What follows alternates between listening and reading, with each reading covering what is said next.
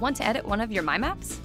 Get started by clicking the My Places button, select Maps, and choose your map. Press the red Edit button at the top of the page, and you're ready to go.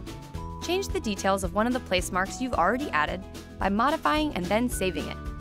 Want to add a new place mark? Just select the blue Add a Place Mark button from the top left toolbar and click where you want to place it on the map. You can also add a place that you pull up via a map search. Click on the place mark to show the info bubble and select Save to Map. Or maybe you want to remove that place mark. Go to Edit, click the place mark, and hit Delete.